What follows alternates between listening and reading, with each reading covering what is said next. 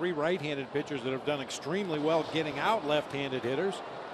Yeah, all things considered, I think the Cardinals are pretty pleased to be where they're at.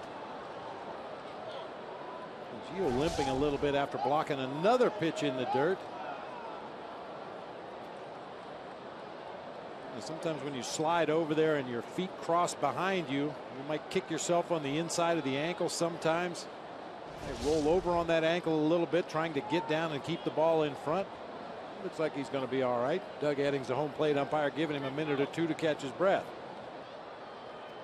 Coy Hill obviously staying in and catching, and we'll get you an update on Giovanni Soto, but this might be it. The top of the first.